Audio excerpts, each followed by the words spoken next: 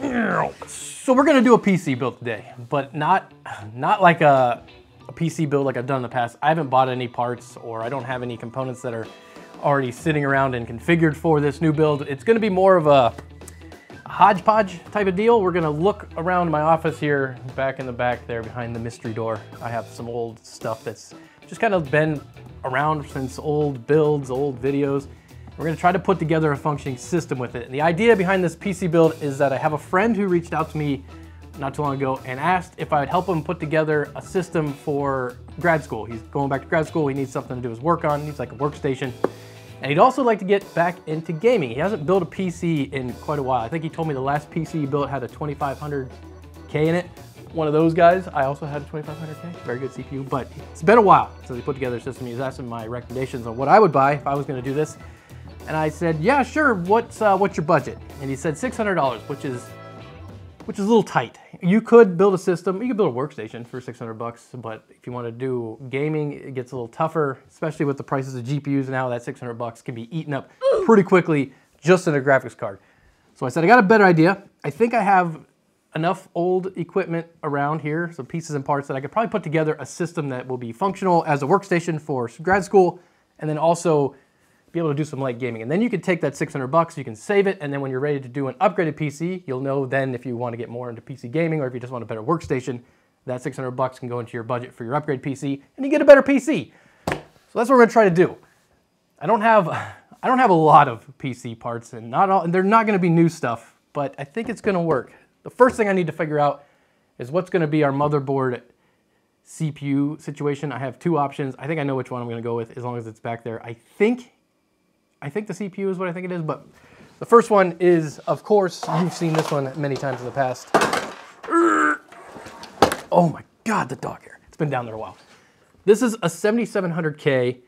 I don't even know what the motherboard is, but it's whatever works for that CPU. And I've had this for a long time. This was like one of the first builds I did before I even started YouTube. It works, we use it for the Fan Showdown, but it is pretty old. I think I have something better in the back, something a little cleaner maybe too. So that's option one. I'll put that back down. And I'm gonna go back behind the mystery door where there is chaos. This one's more promising. It's almost put together. So this is left over from an old build I did quite a while ago, a few years ago maybe. It's a X570 motherboard, and I believe a 3700X, which is a much better, much newer system than that 7700K, and the one I think I'm gonna go with. We're gonna get rid of this air cooler. This is a stock air cooler I painted, not that cool. I'm gonna probably go with an air cooler just to make it simple and easy to deal with. And the case, white cases are cool, but they're very specific. If you want a white case, you have a white theme you're going for, and I think for this guy, we're gonna go with black. I see that there's no RAM here, which I didn't remember. I probably used it somewhere else, but we'll worry about that in a minute. So I've harvested all the parts out of the old PC, including the power supply, and we're off to a pretty good start. We got almost everything we need. If you only knew. What? Missing RAM, there is storage here. I don't know how much. The CPU, like I said, I think it's a 3700X. I'm gonna use these cable extensions because why not? And while I was back to looking for an air cooler, I decided why not go with this 360mm AIO. Reason being that even though this is a temporary PC or just something to get him by for now, if I put something like this on there, that's just one less thing that he's got to buy in the future if he decides to go super ham on his next PC build. This will be hopefully enough to cool it, whereas an air cooler might not be. Power supply, it is 750 watts, which should be enough for this.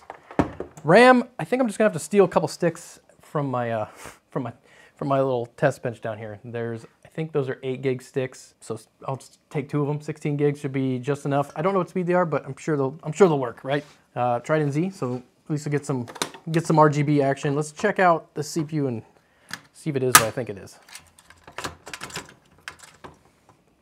And of course, it's stuck to the cooler. Oh my God! Oh, it's welded on there. Oh no! So good news. This is a 3700X. I was correct in my recollection, but when the cooler stuck to it when I pulled it out of the socket, we bent some pins over. So it might not be usable. I'm gonna try to straighten them out, but Dang. That's like the one thing I hate about AMD CPUs is that I have them stick to coolers more times than not when I try to remove a cooler. This is the one time I've ever had it bend pins, but not a fan. I do like how Intel CPU socket holds the CPU down. I've also had problems with those in the past.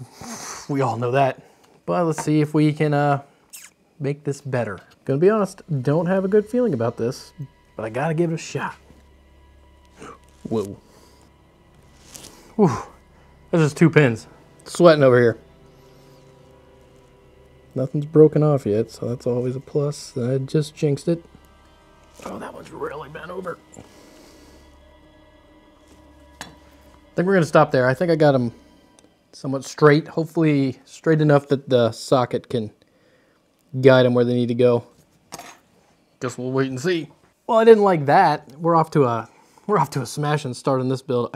Like I said, I think I got them straight enough that they're gonna be able to find their home in this motherboard. Let's put them back in this thing before another tragedy falls us.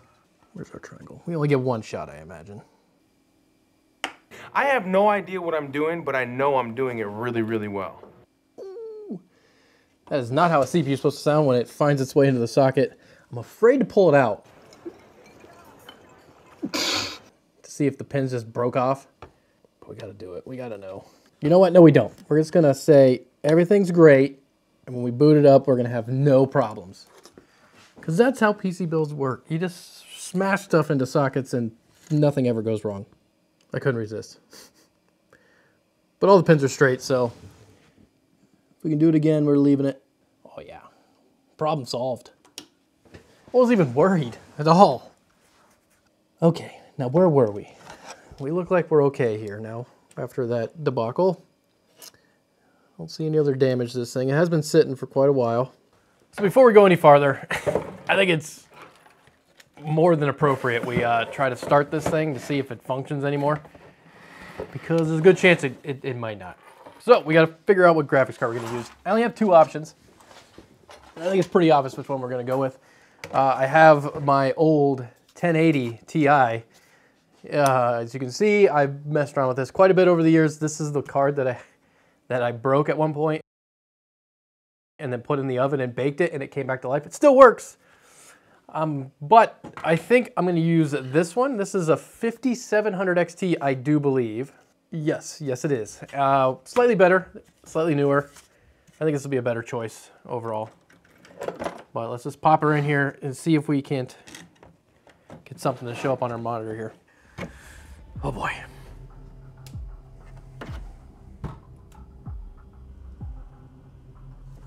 Oh, fans are moving.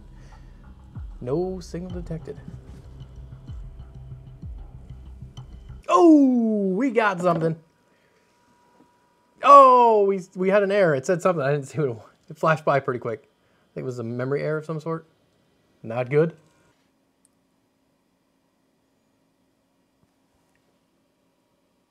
Okay. I think it said something about a RAM error. I need a keyboard.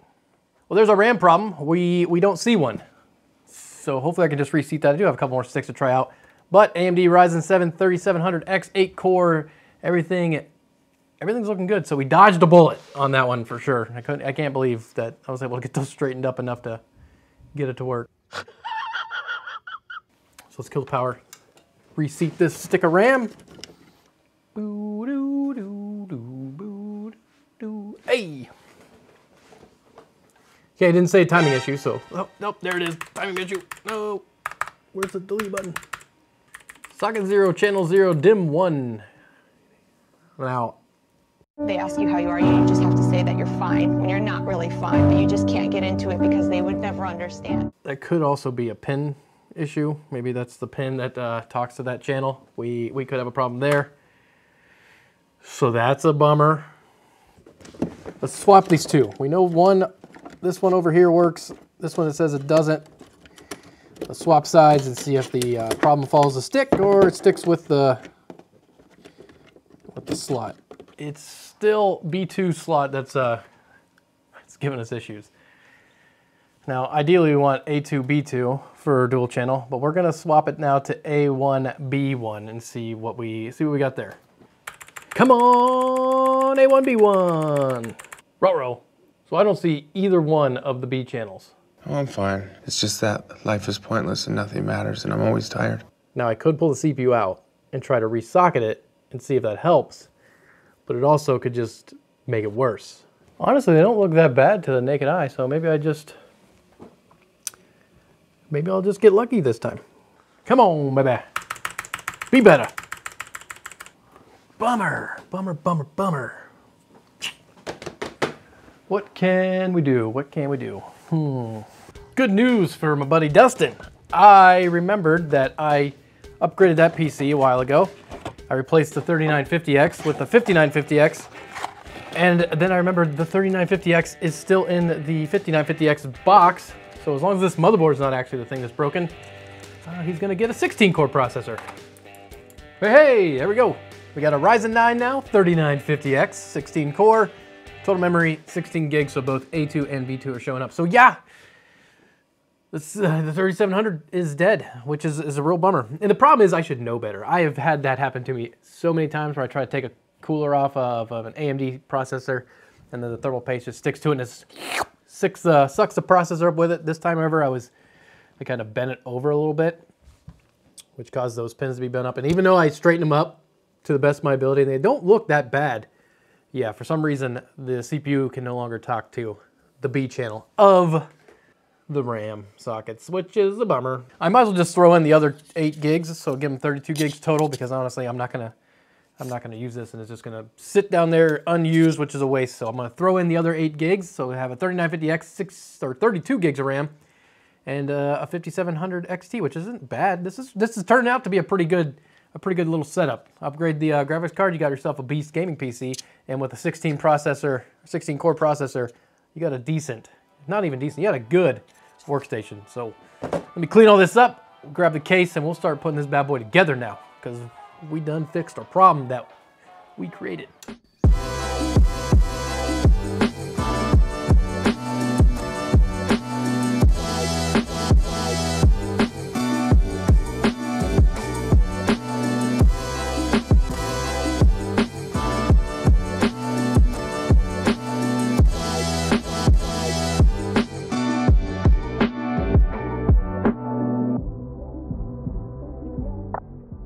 Wow, build complete. What do you think? I personally think it turned out a lot better than I had visualized in my head when he initially reached out asking about PC parts.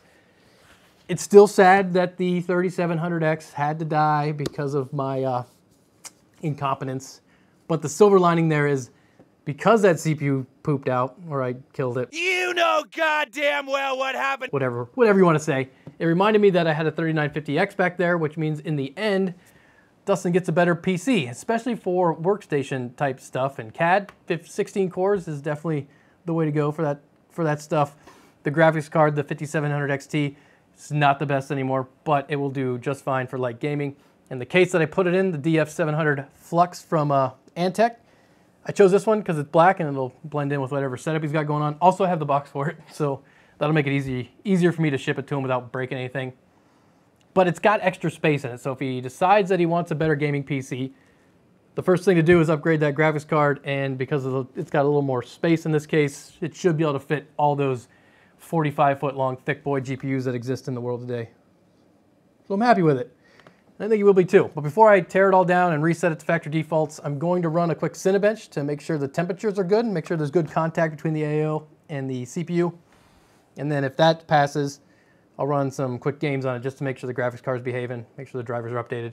So idle temps look good, 31-ish degrees. GPU looks good, idle 50-ish degrees. We'll run a quick Cinebench multi-core test, see what they level out at.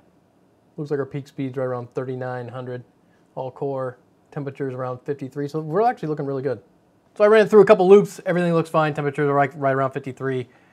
Ended with a 22,907, so looking good, looking good, looking good. Let's see how Overwatch looks, and that's be all we need to see. That's pretty light gaming, right? Looking pretty good. GPU's at 63 degrees C. We're easily able to hit the frame cap of 60 FPS on max settings. This monitor is only a 60 hertz monitor, and I am only running on HDMI right now, so that's just fine. Just to make sure everything's working. I don't see any weird artifacts or anything like that. So I think this is good to go. We got ourselves a working system. Whew, it's getting a little toasty on this exhaust side of this thing, but looks like everything's functioning as expected. Temperatures are good. Performance in game is what I'd expect from this type of setup.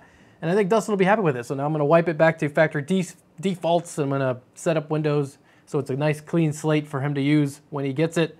And thank you guys all for watching. I hope you enjoyed this little build video, even though every time I do a build on this channel, nothing ever goes smoothly. I always mess something up somehow, some way. So maybe that adds to the joy. But thanks again for watching. I hope you stick around. I hope you get subscribed, and I hope to see you next time. Peace.